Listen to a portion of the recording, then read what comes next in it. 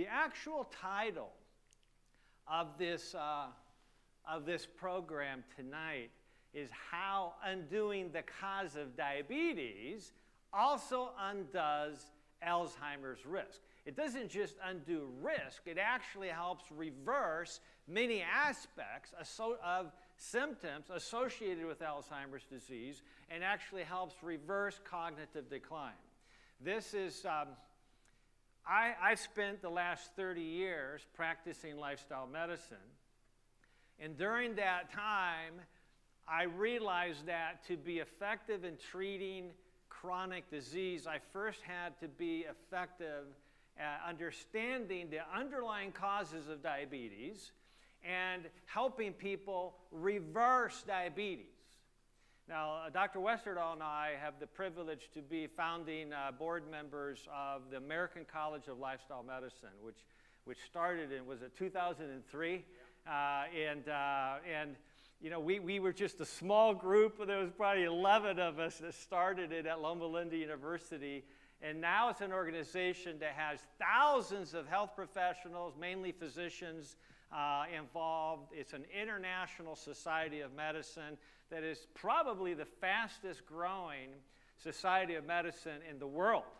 And so we're excited about that because there was a few years there where, you know, a couple mistakes in running conferences and we were having to put money out of our own pockets to prevent bankruptcy. And now the organization is very, very healthy and doing well.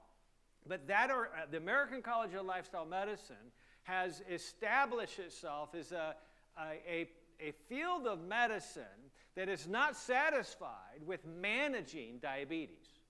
It's a field of medicine that's not satisfied with managing symptoms of Alzheimer's, with managing symptoms of heart disease, high blood pressure, cholesterol, etc. This organization was really was organized specifically to help people literally undo those conditions. In other words, if we effectively address enough of the triggers, enough of the underlying factors that are driving any given chronic medical condition, we have a very good chance to at least slow that process down, that pathologic process down. But most of the time, when I say most of the time, we're talking about 80%, 90% of the time, we can even stop the progression of that decline, of that march towards dysfunction in our lives. And then maybe 80% of the time, in my experience of 30 years practicing this, we're able to help people reverse the condition altogether. This also applies to cognitive decline. Those numbers also apply to cognitive decline. Now, the only reason I can stand here before you and say that with a sense of authority is because I have been there and I've seen it over and over again. Just like for the past 30 years, I've seen people be able to not just manage diabetes, but to be able to reverse it. Not all the time, but most of the time.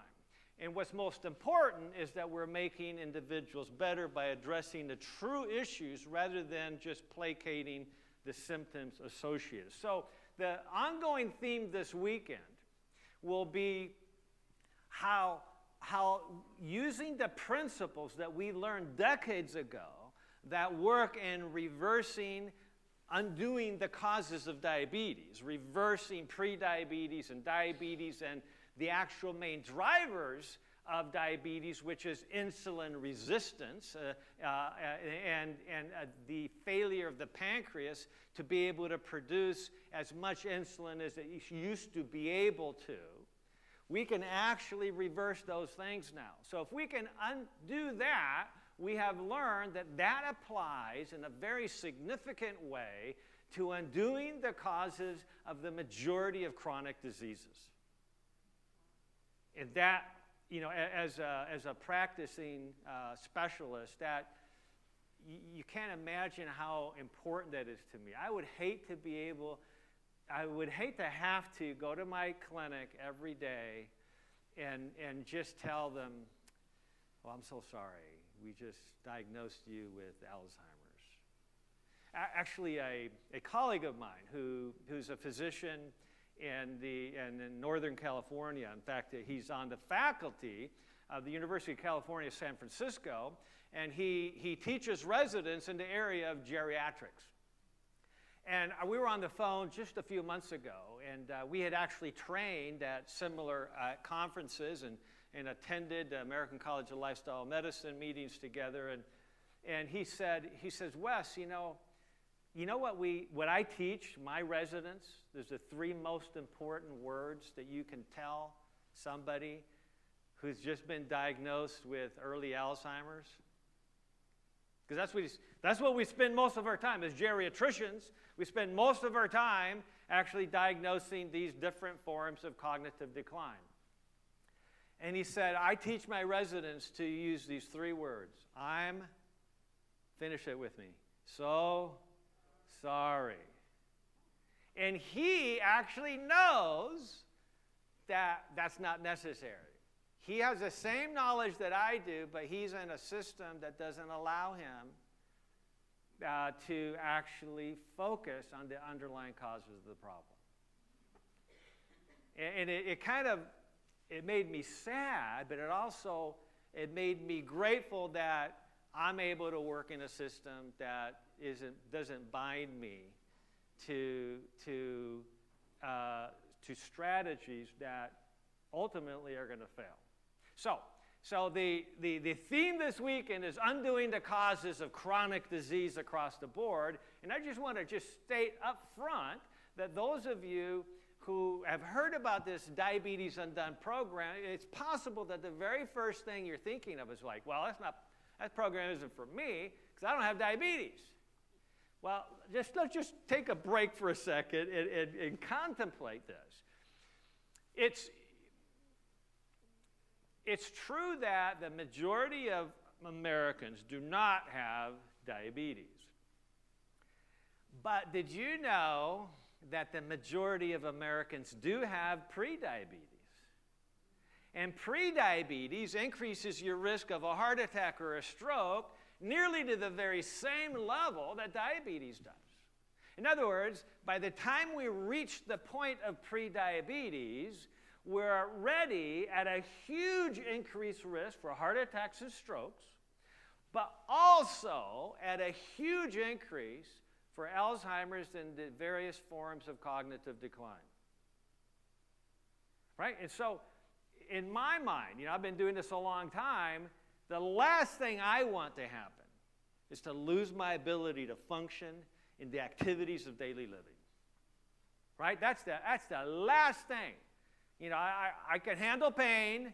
Okay, I mean, I don't want to have pain, but if I have to choose between pain and a functional brain, right?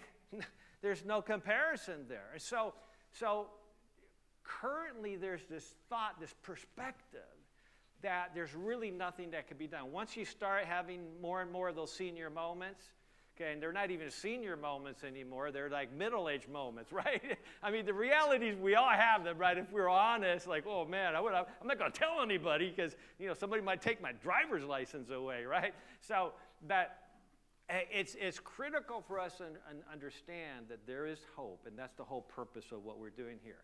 This program, so 1 out of 2 of us who are in our early mid-years, that is between the age of 40 and 59, 1 out of 2, and this is the last year I'm going to meet in that group. I'm 59, and so this is the last year I'm out of what we call the 50% group.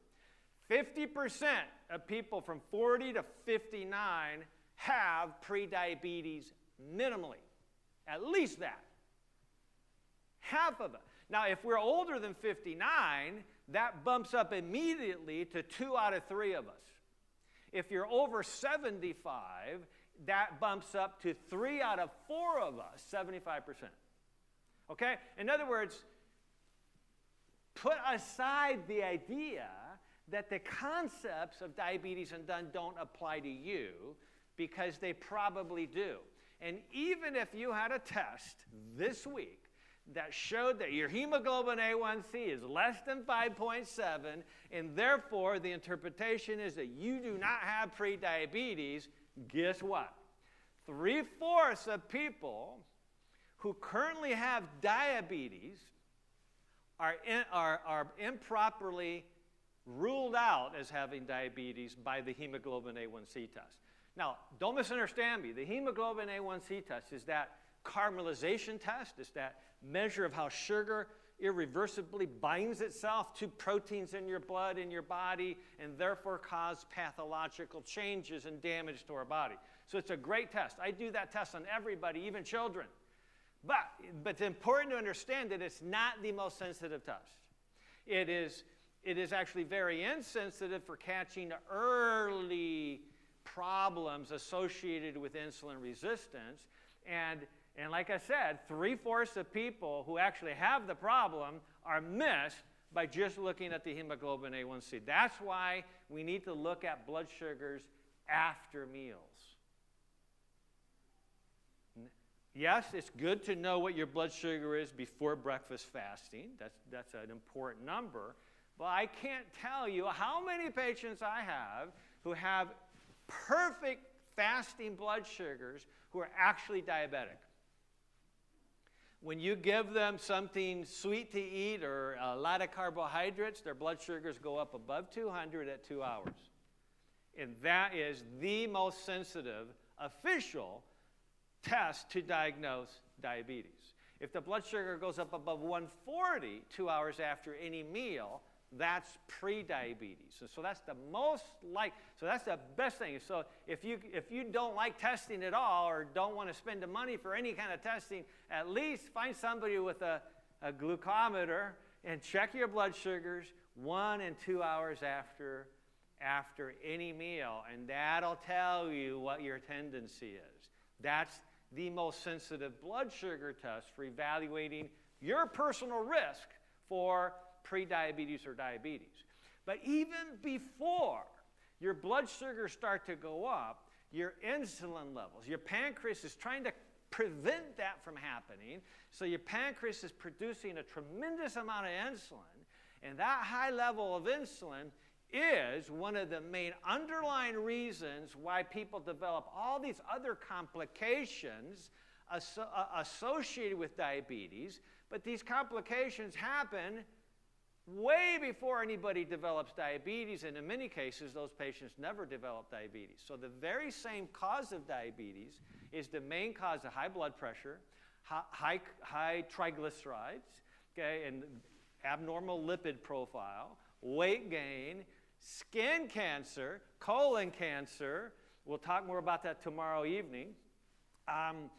Breast cancer, ovarian cancer. The most common cancers are dramatically related to this insulin resistance. And yes, dementia, especially Alzheimer's. So Alzheimer's, people get confused between what is it, dementia or Alzheimer's, right? Dementia is the bigger term that covers about several dozen different types of dementia, but they're all forms of dementia. Alzheimer's represents the #1 problem associated with dementia, which represents about 80% of all people with dementia have Alzheimer's. Ironically, if you're going to be diagnosed with some type of dementia, in my opinion, with my experience, I'd rather it be Alzheimer's. The other forms of dementia are much more difficult to manage. We don't give up, but it's a lot easier to actually address with the underlying principles of dementia.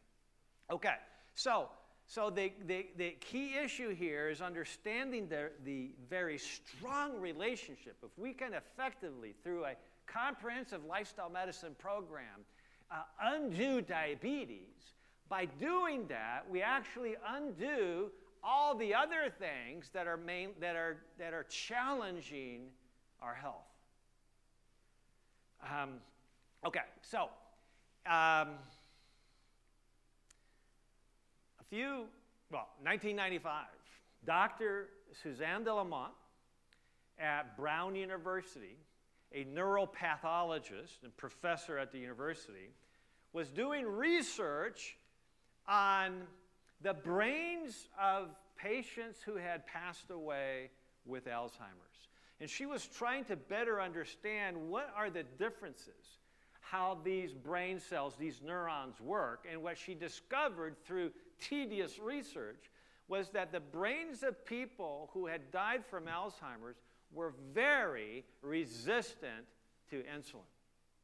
So that began the whole discussion that Alzheimer's is really an insulin resistance of the brain, which essentially is diabetes of the brain. And that is why now many researchers are talking about Alzheimer's disease being literally type 3 diabetes. And this is why individuals with type 2 diabetes are actually at a much higher risk of developing cognitive decline, including Alzheimer's. Now, the increased risk is about twofold. You know, it's twice as likely, which is significant, right? That's worth that's worth paying attention to. But actually, I believe the number is much higher than that because the actual drivers, the underlying triggers and drivers of dementia, of cognitive decline, actually begin way before the threshold of type 2 diabetes is reached. In other words, the pathology is already there in full force even before somebody's diagnosed with prediabetes. So let's step back and analyze this. In other words, at least half of us in this room, and probably on average 2/3 of us in this room, have at minimum prediabetes. Those of us who do not have prediabetes, most of us are going to have insulin resistance because the pancreas is cranking out all that extra insulin to compensate for that and therefore keep the sugars below the pre-diabetic threshold. Now here's another problem. 90% of us who have prediabetes don't even know it. Okay? And so a lot of people are walking around thinking, oh, you know, this diabetes undone stuff, I don't need to pay attention to that. I had a checkup with my doctor and said everything was fine. But see, those were all with fasting blood sugars. That is not picking up insulin resistance at all, okay? At least certainly not in the first 10, 20 years of insulin resistance. And it's not picking up the pre-diabetic syndromes, which are already fully driving the problems with cognitive decline, heart disease, stroke risk, hypertension, and so forth. Okay, so with that introduction, okay, I'm encouraging you to be thinking about people in your lives that could potentially benefit from what the church here is going to be putting on together starting next Sunday. Is that correct? In terms of there's actually an opportunity to get that hemoglobin A1C test done, a full lipid profile at basically rock bottom prices, a great contract with the hospital, and so those labs will be drawn Sunday. Then roughly 8 weeks later, it will be drawn again, so you can see a pre and post, so you can see how the Diabetes Undone program has improved all your parameters, even if you're not technically pre-diabetic. Let me explain. Let's just say your hemoglobin A1C is 5.5. 5.7 is the beginning of prediabetes officially, right? Okay? And so you might be thinking, well, I'm good. But actually, 5.5 is not a healthy level. It's not pre-diabetic, and that's good in that sense, but it's actually too high already. It already represents a significant increased risk for heart attacks and strokes compared to a level of 5.1 or less. And so the goal is always to do our best to keep coming down. Every little improvement from wherever we started is good. Optimal, if possible, is at 5.1. Just yesterday, I met with a patient for the first time. It was actually on the phone. She's from Minnesota, and she had just seen some of the videos online that churches like this put up from live streaming. And she said, I need some help. And she had sent me by email a list of her previous labs in July. Her hemoglobin A1C, remember that measure of binding sugars to proteins, was over 14.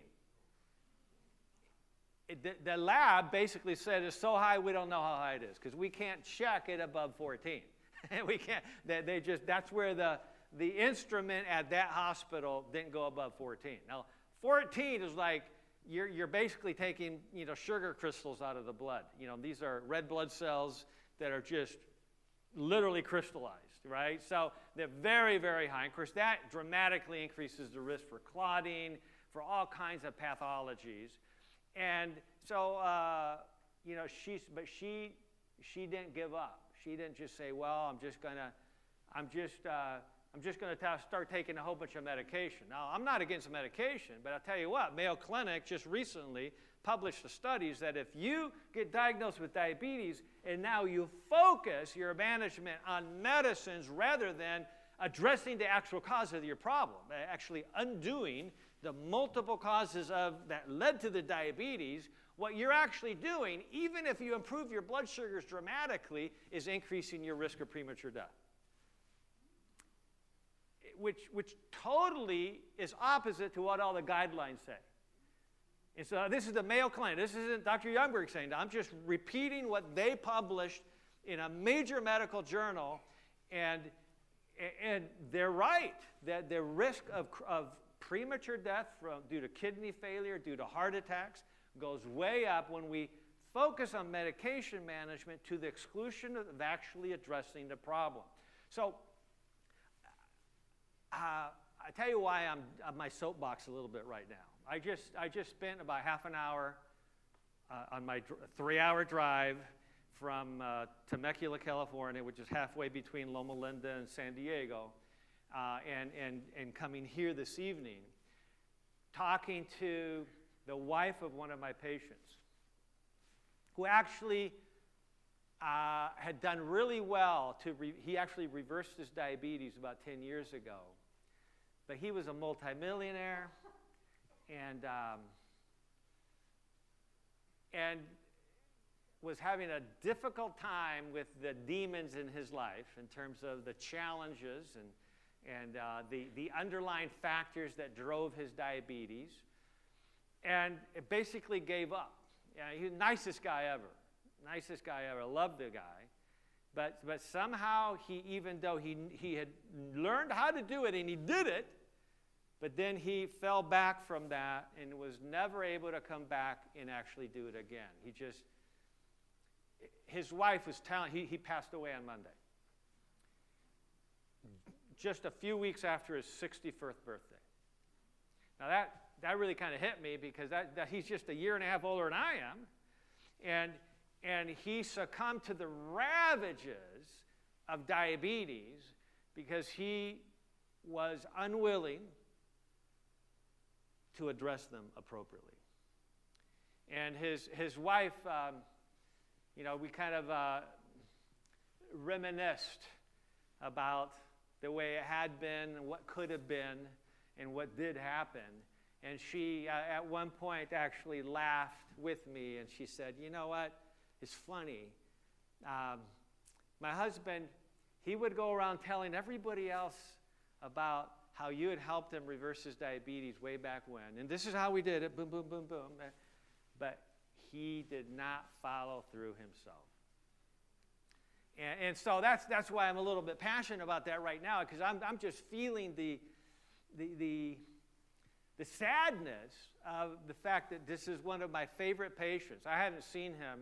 I saw him once a year ago. He came in once and never came back. And one of the reasons for that is because his blood sugars had gotten so bad, they said, well, we need to put you on a pump.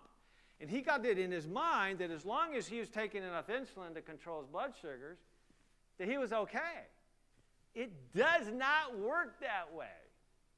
Okay? The complications come on more so related to what we do and what we don't do than how well we manage our blood sugars. I know that might sound like heresy, but that was actually the final point that the Mayo Clinic study made, is that while we do need to keep paying attention to optimizing blood sugars, how we do that is everything. Did you get that? Yes, improving and optimizing blood sugars, like I said, getting that hemoglobin A1C down, getting that blood sugar down is important, but what is more important than how well we lower our blood sugars is how we go about doing it.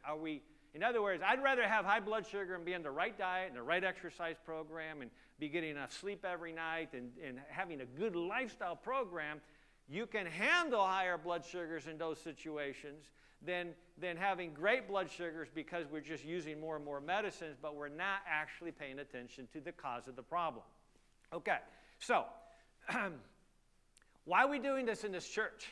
I love this verse in the Old Testament that says, this is God talking to us. For I know the plans I have for you, declares the Lord, plans to prosper you and not to harm you, plans to give you hope in the future. So that's really why we're doing this. And no strings attached. It's all about hope. It's all about giving people reason to believe that something can improve. This is not the way it's going to be for the rest of your life. When we're talking about undoing diabetes, we have to first undo this false sense of the determination that there's nothing that we can really do, that we're going to have this diabetes for the rest of our lives. It's only true if we don't address the problem. Sure, if we don't address the cause, of course it's going to be true. Okay? But we're here to show you that there is ways around that. And that's true for cognitive decline as well. Just a couple of months ago, I came out with this little book called Memory Makeover, How to Prevent Alzheimer's and Reverse Cognitive Decline. Now, the reason I did this is because I was seeing so many families who would come in and they literally had lost hope. And so they had heard that I was helping people reverse aspects of cognitive decline, but it didn't mesh very well with everything else they were hearing. And so they were like, well, what is it? Is this really possible?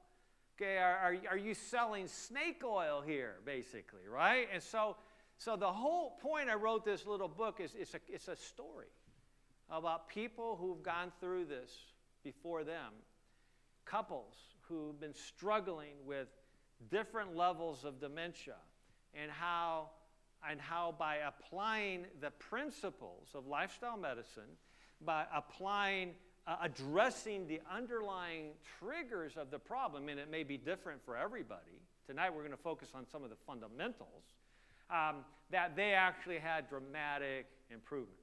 And because we only have an hour here tonight together, I'm not going to tell you a lot of these case studies, but I will tell you this.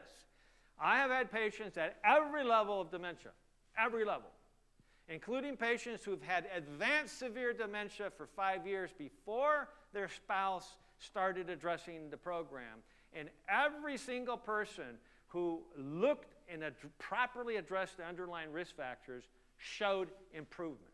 I'm not saying that every patient was able to reverse their condition, but they reversed enough that they went from being completely dysfunctional, completely able to do anything in their home, to even communicate with their spouse properly, to being able to communicate and rejoining the family in their ability to enjoy each other's company again.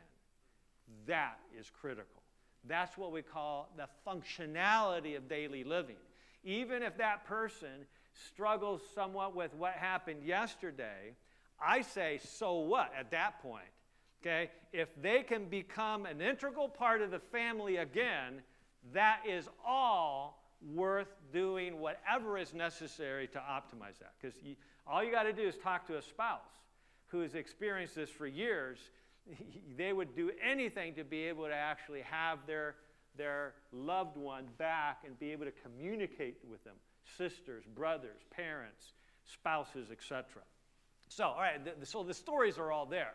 But as I was contemplating how I'd introduce this information, I caught a glimpse of this wonderful passage from Charles Dickens, in his novel, The Tale of Two Cities, where he says this. These are the first lines of his book. It was the best of times, it was the worst of times.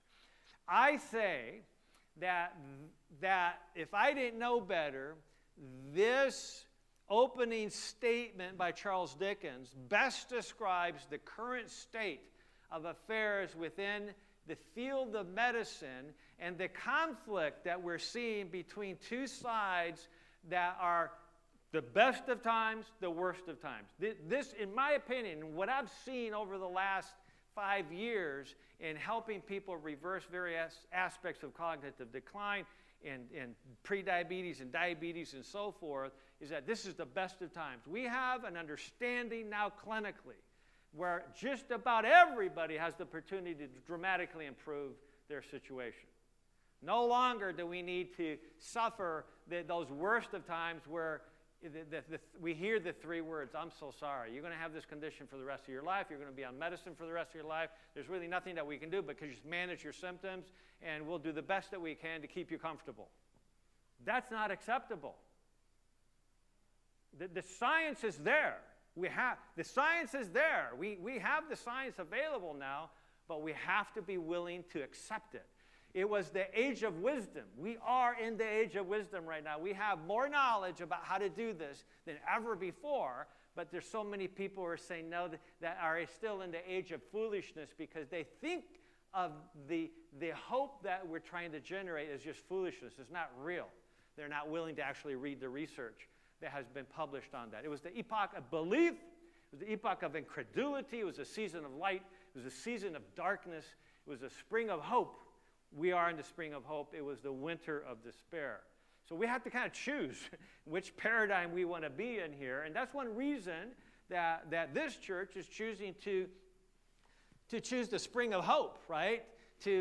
As we're moving into the winter here, no despair here at this church, right? We're focusing on how to undo these problems and find the best approach. Now, one of the very first challenges when we're dealing with cognitive decline or Alzheimer's is like, whoa, wait a minute, this is genetic.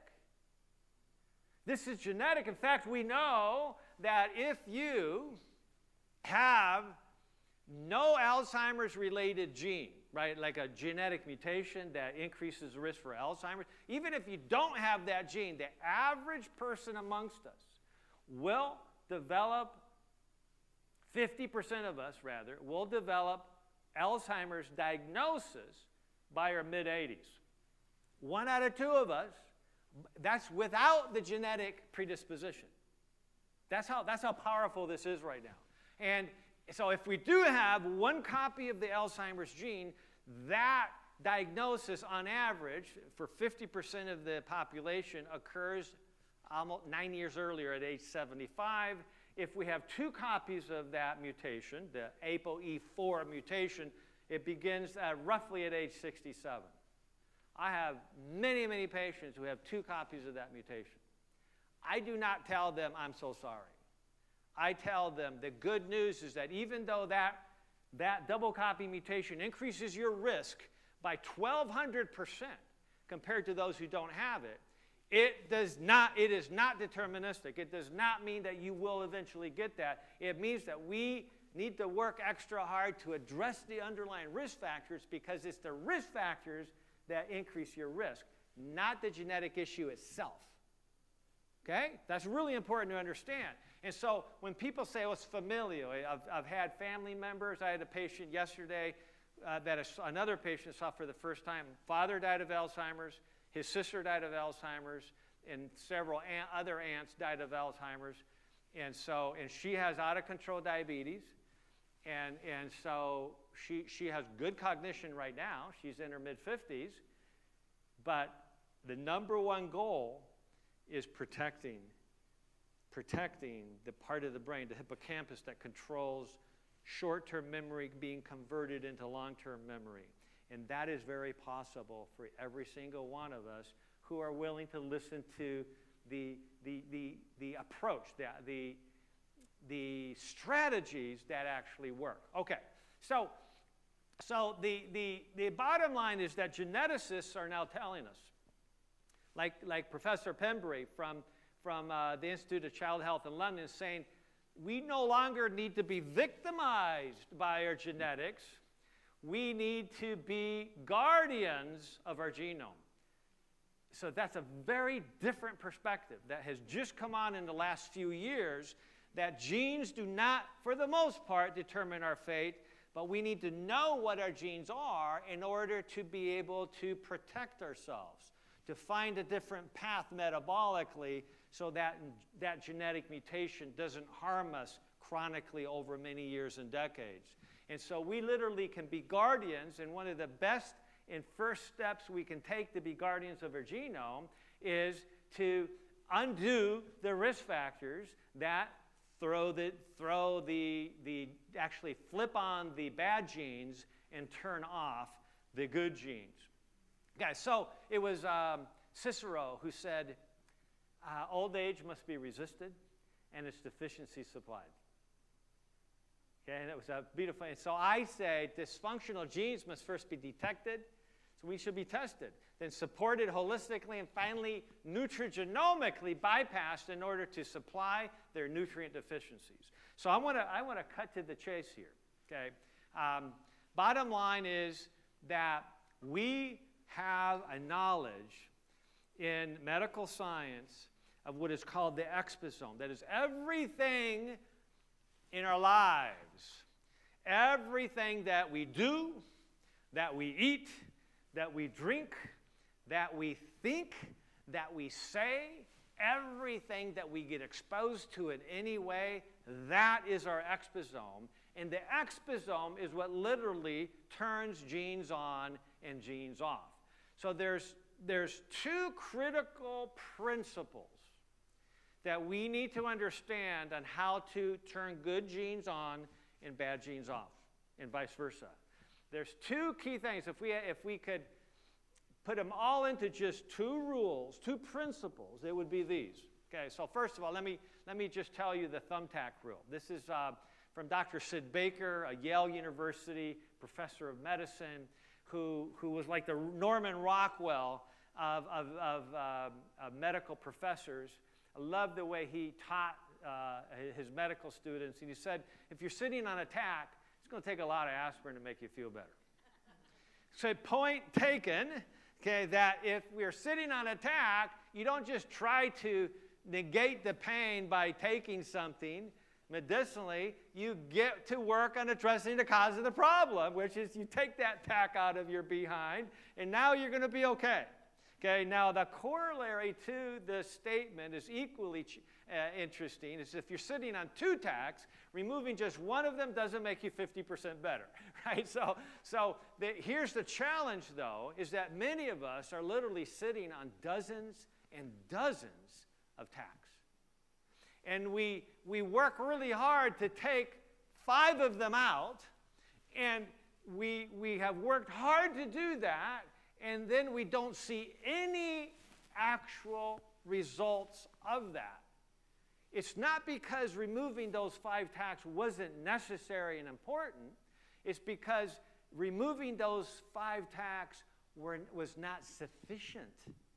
And so our challenge is to not just going back year after year getting the same tests and wondering why we're not doing any better. Okay? We need to broaden our understanding of what the underlying triggers might be so we can actually find all the tacks that we're sitting on and properly remove them. And it's only then that we actually start healing. And that's what we're going to strive to accomplish. So the optimal health and the potential for healing requires that we provide all the necessary elements. So these are the two key principles. We need to provide all the necessary elements for healing to occur. And we have to remove the interfering elements. And so this is, again, Dr. Sid Baker speaking from Yale University. And he says, nutrients are the necessary elements.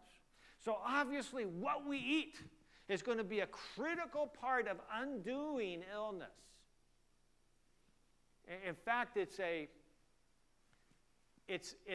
necessary, it's a critically necessary component. If we do not address what we're eating and come to grips with how each of the things that we consume is impacting our health relative to diabetes or dementia or to heart disease or whatever it is, if we don't come to grips with that, we're probably not going to succeed. So that's why any program that has any potential to help you reverse your health challenges needs to thoroughly address this question. And I'm glad to say that as Dr. Westerdahl will lead out in this Diabetes Undone program, that will be a core focus. In fact, Dr. Westerdahl has been one of the top nutritionists in the world for years. Sorry, I'm calling you out, okay? But he has been. He's been very involved. In fact, at the worldwide conferences that I attend, he's in charge of the food. Okay, so that's why that's one of the reasons I go, because I know I'm safe. I'm safe when I go to these conferences. So nutrients are the necessary elements. Toxins are the interfering elements. Now, this goes way beyond what we normally think of as toxins. Anything bad for our body is toxic, right? So we need to consider what those are, and we'll start covering some of those tonight. And we'll go into them in much more detail tomorrow early evening. So I love Dr. Daniel Amen. How many of you know of Dr. Daniel Amen? Just a few of you. He's a psychiatrist who's in Newport Beach, but he has clinics all over the country. I think he has between 7 and 9 full-blown clinics that he's developed over the years. He's in his early 60s, and he says this powerful statement. He says, you know, when we're talking about loving certain foods, you know, I love ice cream. Okay, I'll just admit that. Okay, I'm talking about real ice cream. Okay, however, and this is his point.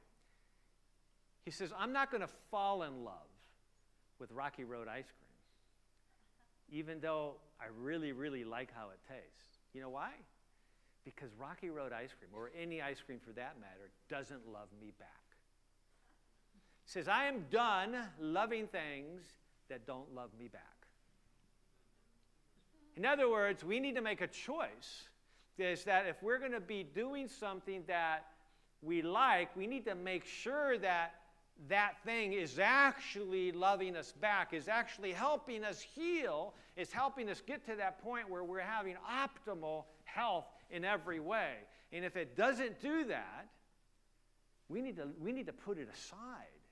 And here's the challenge. We need to do it joyfully. And so, you know, that's the problem, because a lot of us will eat things that we know aren't good for us, because that gives us that little bit of joy we're looking for in that day. We'll talk a little bit more about that tomorrow at 11 o'clock. But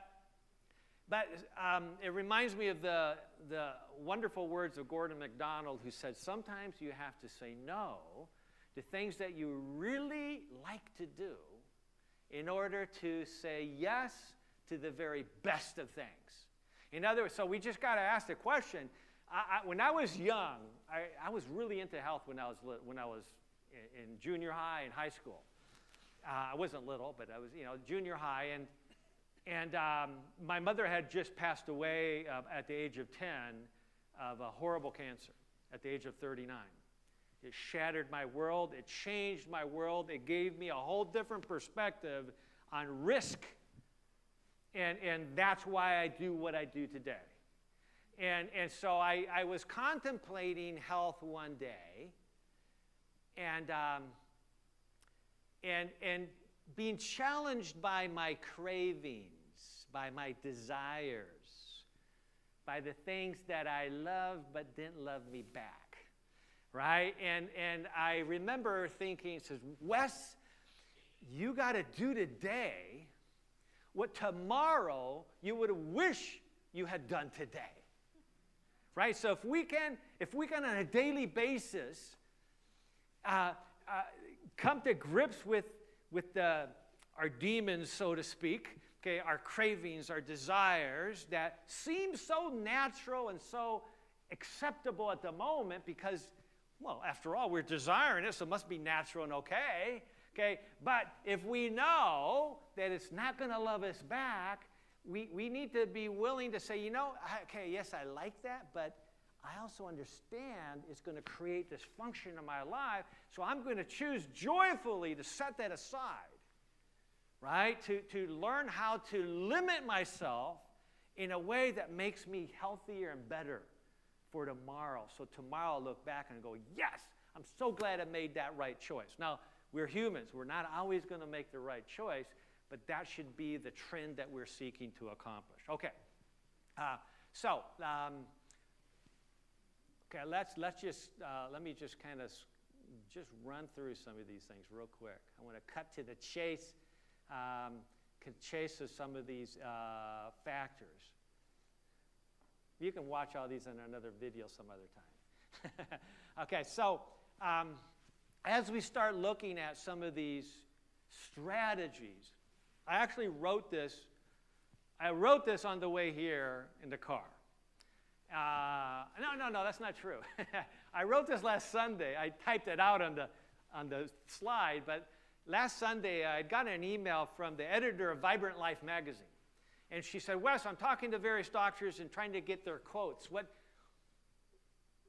Just a short quote of something that they think is the most important thing about health and healing. So I go like, I'm not known for brevity, So I have long lists. And so, but this is what I came up with. It says, a knowledgeable doctor can suggest many appropriate simple remedies for our ills. But the foundation of health resides in daily harnessing the restorative power of 3 pillars. We've heard of the 8 natural remedies. We've heard about, but there are 3 pillars. They're not necessarily the most important issues ultimately, but they are the most important foundational pillars that build the basis for being successful in all the others. So these 3 pillars, optimal nutrition, exercise, and sleep, okay, are not more important than forgiveness, are not more important than trust, are not more important than some of the other factors, but without them, you're not going to be able to forgive very easily. You're not going to be able to trust very easily. You're not going to be good at following the other natural remedies. And so that's why these pillars are critical. And I want to concentrate on these for the next few minutes as we begin to explore strategies that are critical for undoing diabetes, for undoing the causes of dementia, for undoing the causes of heart attacks and cancer as well. The beauty is when somebody comes to see me, regardless of their main complaint, I know what the foundational strategies are that they need to improve their health. We can always individualize it and with specific strategies or what we call the simple remedies, but everybody needs these 3. Without this, the body can't heal. The brain can't heal. The pancreas can't heal if we don't have these 3 pillars. So, I went on to say is that many do well with 1 or even 2, but few master all 3. So, I'm speaking from personal experience. Okay? So, almost all of us may be good at 1 of these, more rarely good at 2 of them, but hardly any of us are good or effective at all 3. And I'm not saying this is easy. Obviously, it's not, or we'd all be doing it. I'm saying it's something that we have to strive for every day, okay, and come to grips with this in our lives, in our regular schedule, and focusing on the things that are best. So, finishing this quote, to achieve the full benefit of 1, the other 2 must also be mastered. This is why so few of us succeed in reaching our health potential. It's sad, but there is a promise here. There's an opportunity here. If we choose to kind of rededicate ourselves to not just having our wellness program being all one of these three pillars, that we expand and explore and now have a sturdy stool with three pillars that anchor this foundation of health. Now our health and healing that comes from the one that we champion is much more powerful. So optimal wellness can only be achieved with this trifecta, this threefold union of the most important foundational pillars at its base for health and healing. Okay, so let's start with sleep. When I was a freshman in high school, I asked myself the question. I'd been reading the book Ministry of Healing and learned about the 8 natural remedies, and I asked myself, well, which one's the most important one? Right? People have been asking that question, you know, for thousands of years. If we got a long list of principles, well, which is the most important one? And as I contemplated this for several weeks, I realized that sleep was the most important one. Now, you could argue that the other ones are more important, but here's the point. If you or I do not sleep optimally, we're not getting the benefit, the full benefit certainly, of all the other good things that we're doing. We're turning in 100% correct paper and receiving a C in return. We're just not cutting it. So we're missing out on that, reaching potentially that tipping point that is necessary for our body and our brain to start healing. So sleep is critical for this. And I'm not saying this is easy.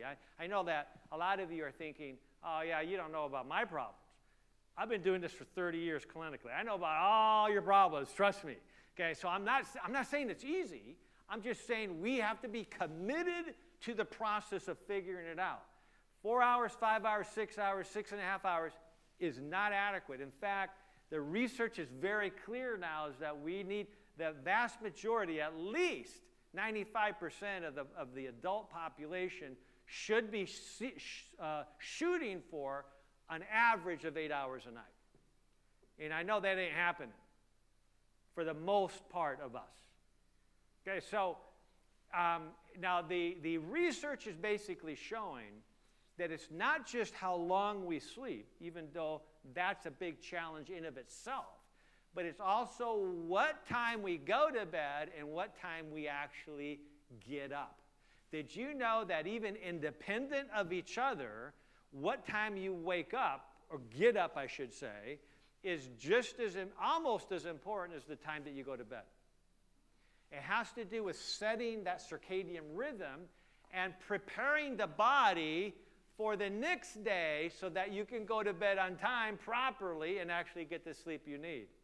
So even if you do not sleep well on a given night, the studies are saying we need to actually get up at a regular time, get outside for at least 10 minutes and experience the healing aspect of sunlight or bright light, and then have our meal, and then if we need to rest some, we can. Do some little light exercise right after the meal, lightly, okay, and then at least we've started the day and started that circadian clock appropriately, which now is going to help us be more effective in the next cycle, beginning with when we go to bed the next night, or that night. Okay, so sometimes we, you know, those of us that are older, we relegate sleep problems, you know, to babies who keep us awake, you know, when we're in those early years of family, or you know, the problems that we have is we just can't sleep as we get older. But the reality is this: not getting enough sleep is devastating even to young adults. And of course, they are well-known, young adults. We have all been there for being horrible at being consistent with getting enough sleep. We think, hey, you know, I'm young, I'm healthy, I'm vibrant, I don't need any sleep, I can get by with hardly any sleep. Well, that's a guarantee that you're prematurely aging and increasing the disease potential in your body, no matter what, no matter how well you think you're handling it. So here's an interesting study. Late bedtime is associated with decreased hippocampal volume. In other words, the very little organ the size of a seahorse in your brain that is responsible for taking short-term memories and transferring them into long-term memories, the very seat of memory in our brain, which is so critically important, they can lose, that hippocampus can lose up to 1,000 cells, memory cells, a day by not getting enough nourishment and sleep.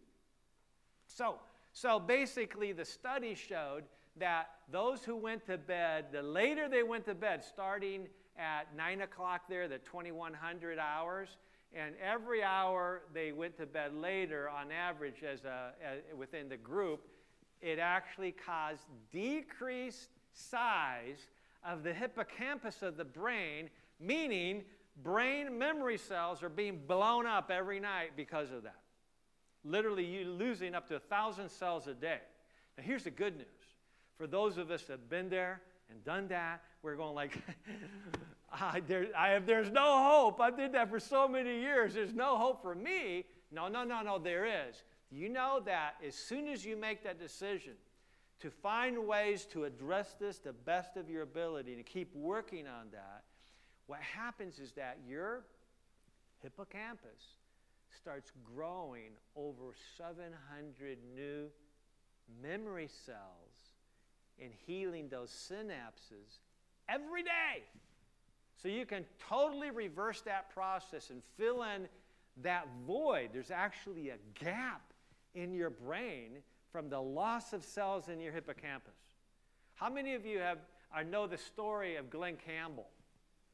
Glenn Campbell, was this famous country music singer, and who was diagnosed with Alzheimer's, and his wife very astutely videotaped his diagnosis with his neurologist. You can Google it on YouTube. Just type in Glenn Campbell diagnosis of Alzheimer's, and you can see the neurologist sitting right next to him, pointing to the MRI of his brain and saying, "See, Glenn, this area right here, this is the hippocampus, the area of memory in your brain, and as you see this big white spot, so over 2/3, 3/4 of that seahorse-shaped area of his brain, size of a thumb, was whited out. And that means there was nothing there. He had lost those cells, and there's reason for losing those cells. And so I wish that Glenn Campbell had had the knowledge we have today.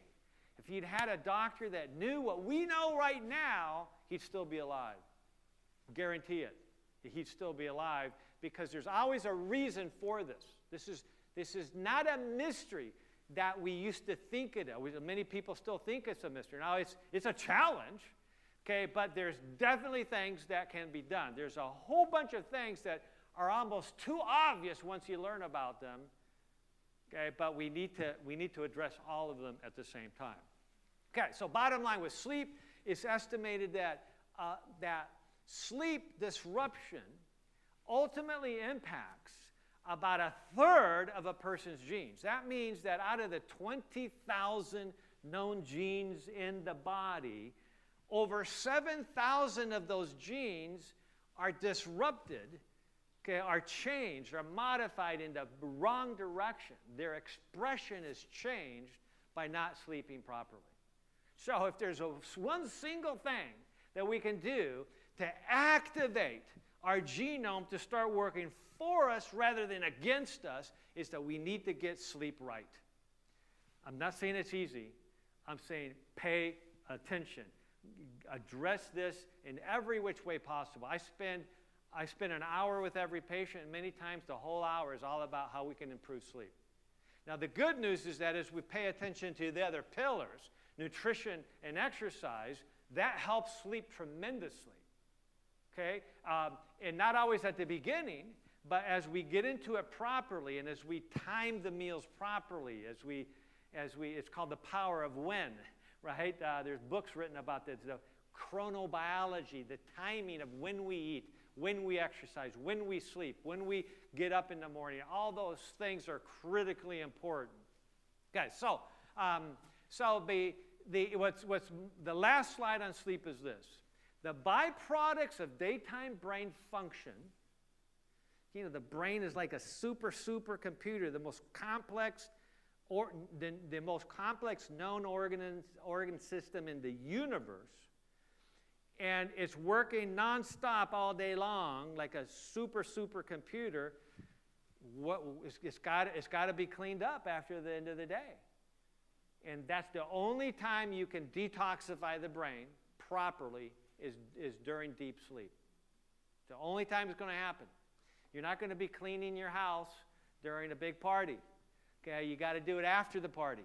Okay, you got to do it when things are shutting down, right? And so the lymphatic system pumps cerebrospinal fluid throughout the brain at night, flushing toxins into the circulation and the liver. Now here, Dr.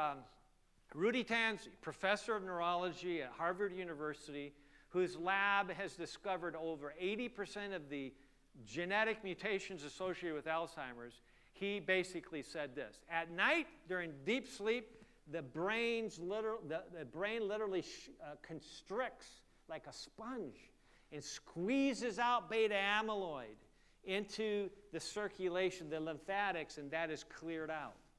If we're not sleeping properly, we're not getting rid of that plaque that can cause untold damage to our memory cells in our brain. Okay, so now I would have had a hard time believing that story if it hadn't been the Harvard professor, Dr. Rudy Tanzi, actually saying that almost word for word on a lecture that I watched. Okay, and I've actually talked to Dr. Rudy Tanzi at conferences. He's a brilliant man.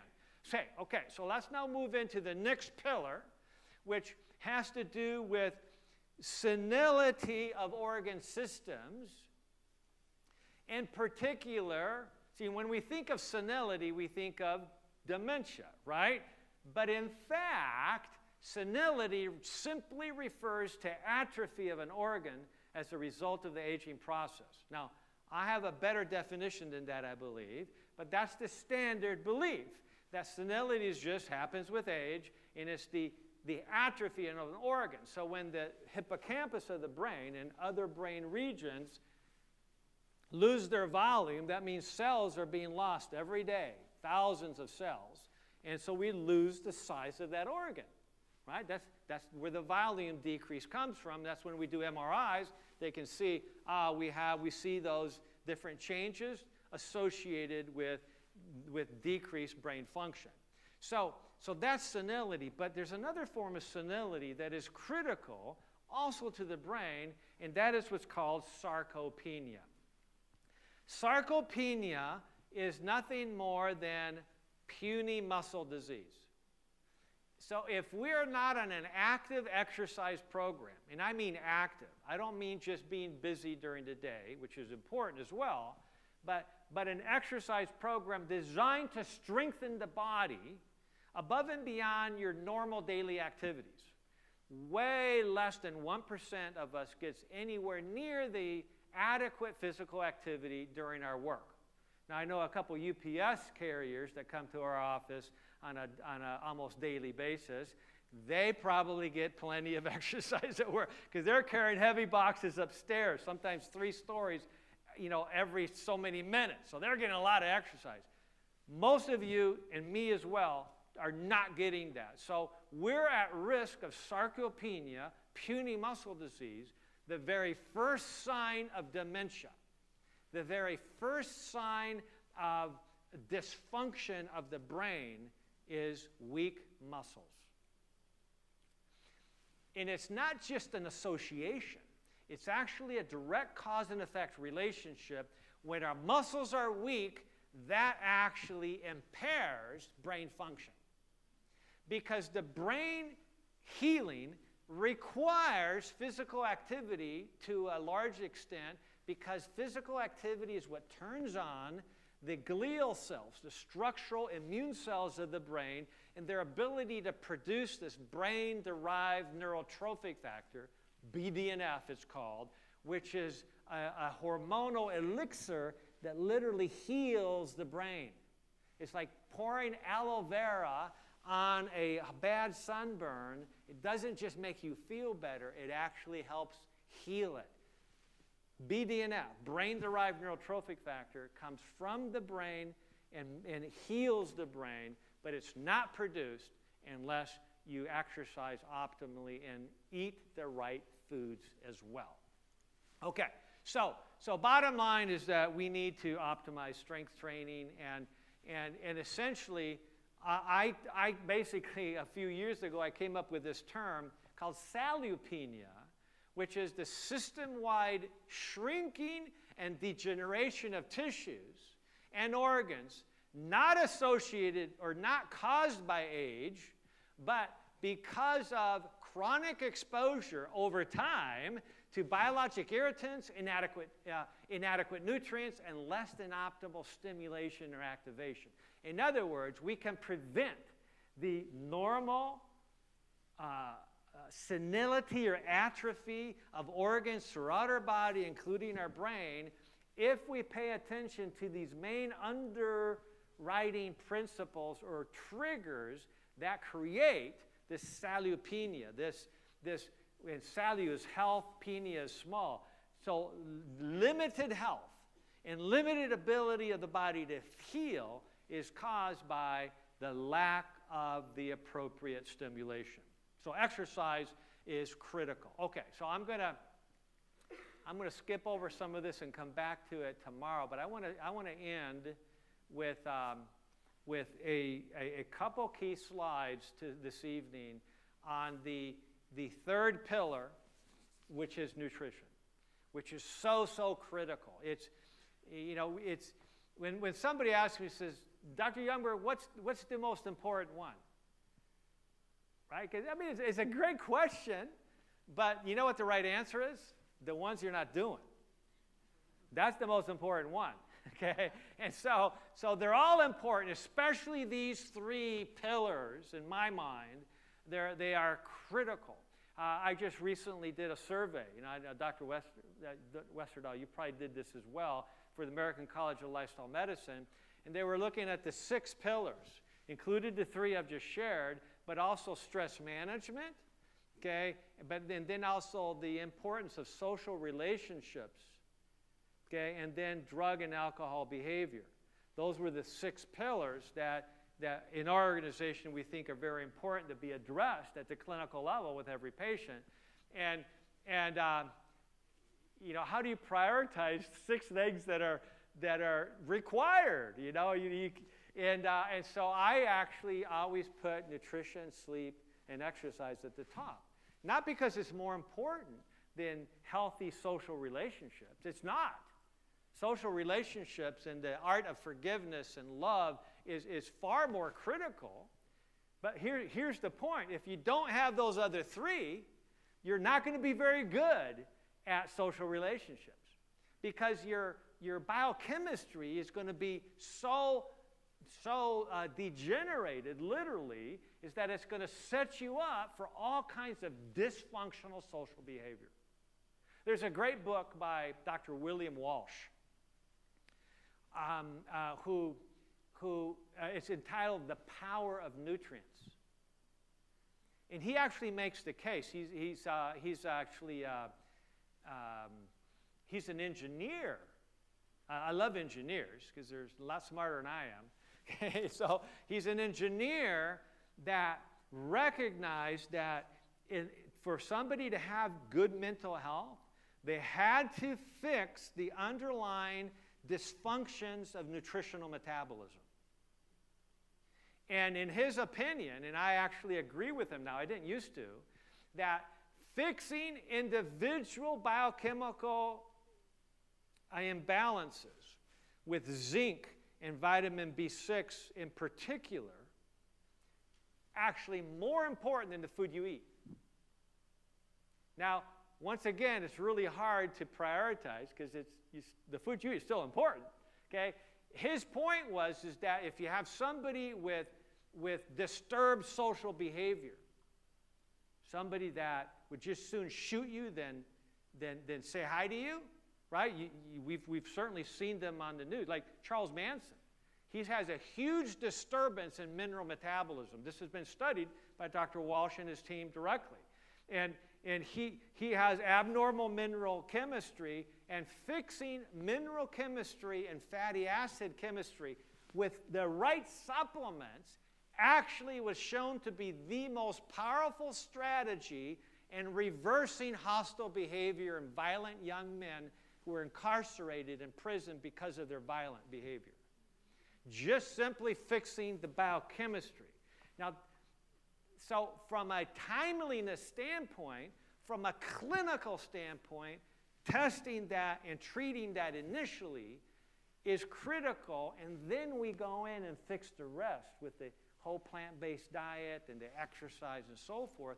Now they can benefit even more from that.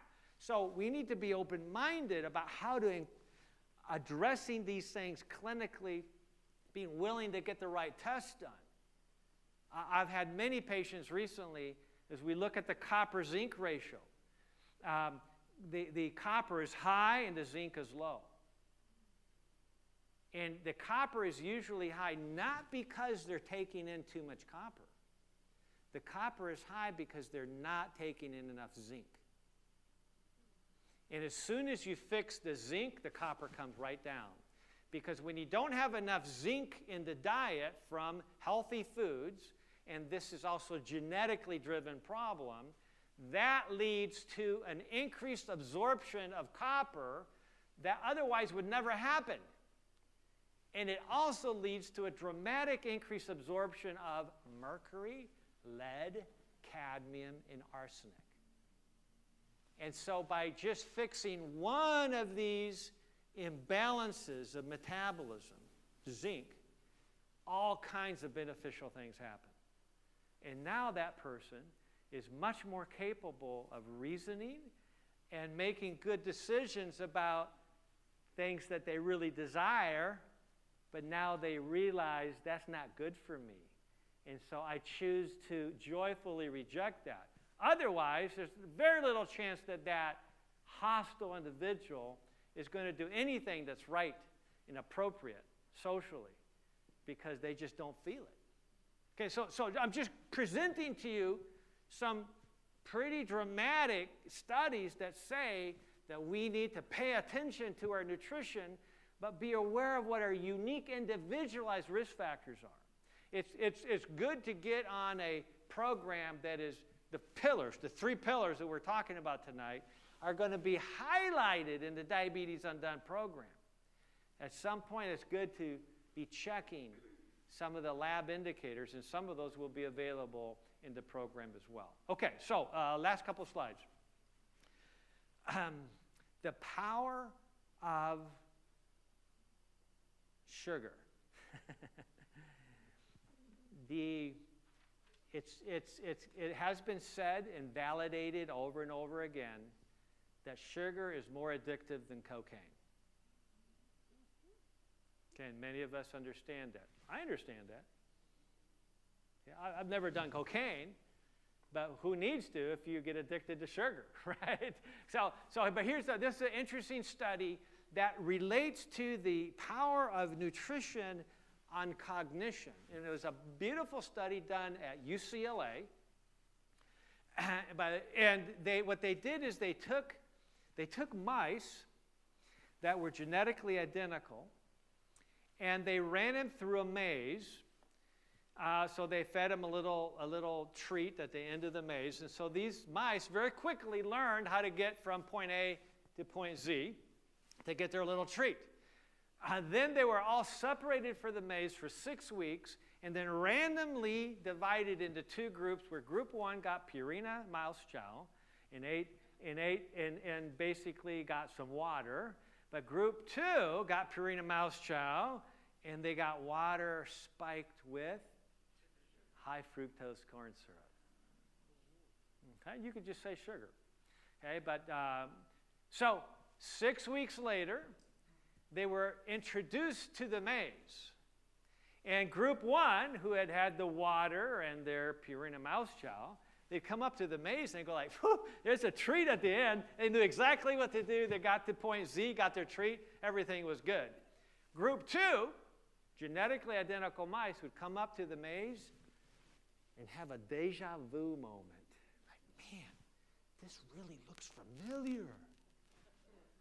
There's something about this that intrigues me.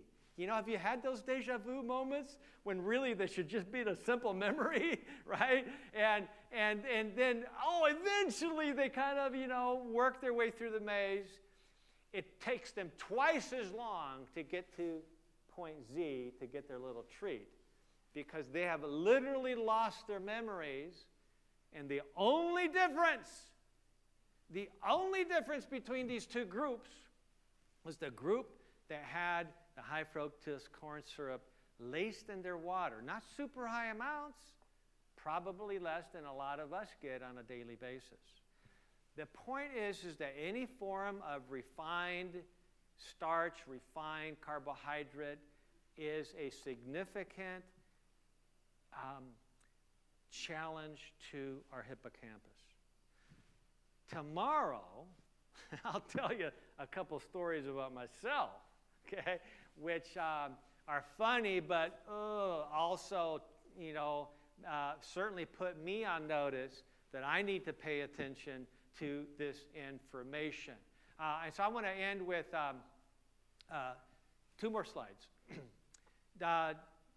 President Reagan, I love President Reagan. I thought he was a really cool guy right here from California. Do you know what his favorite food was?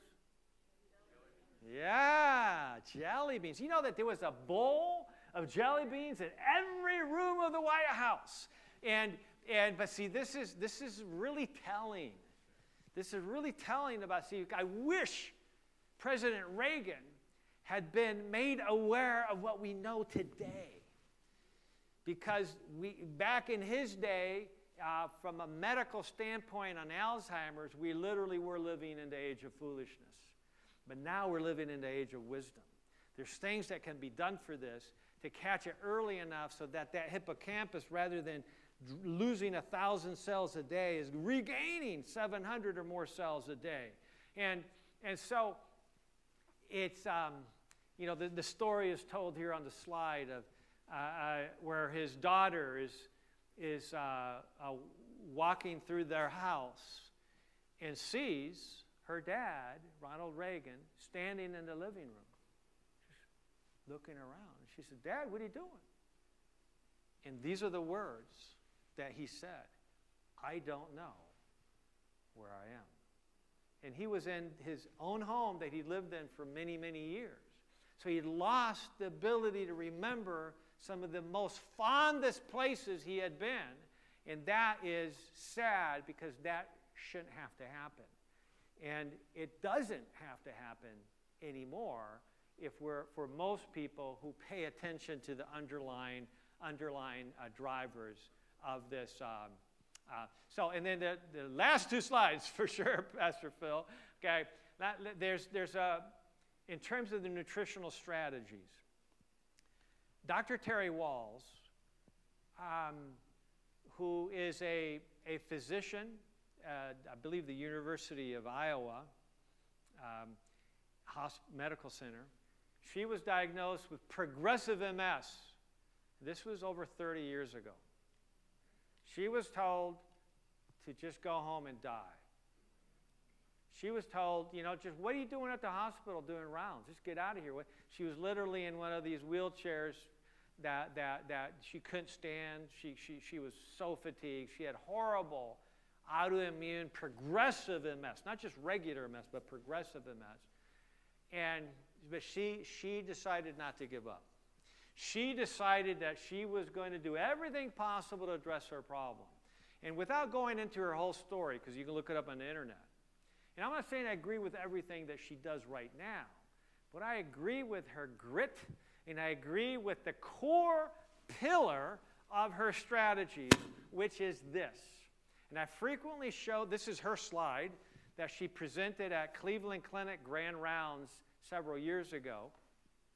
She said that this is the core to healing the body of almost any chronic disease. Says, no, you need to get, and I call it the 3-cube diet. She doesn't call it that, but I know, I thought that was a good name for it, where you have 3 full servings of greens every day. And I say 3 servings of cooked down greens. So in other words, have 3 cups of cooked down greens. That's a lot more than actually 3 servings. In other words, this is therapeutic. This is healing. And if you're trying to reverse a certain condition, we know that this is dramatic in impacting cognition. Seniors who consume even less than this of green leafy vegetables every day have a brain function, a cognitive ability that is equal to individuals at least 5 years younger to them who do not do this. So greens are critical. That's number one. Number 2 is the colored fruits and vegetables. This would include organic blueberries, for instance. I have organic blueberries every morning with my breakfast. But I also, my wife and I, and she made me promise to mention this tonight. Yes, you did. We will stir fry in just a little bit of water. We'll stir fry chopped onions, chopped mushrooms, chopped purple cabbage, maybe some other things as well, and then a whole skillet full of baby spinach, and that will stir fry down to almost nothing, right? And then she takes half.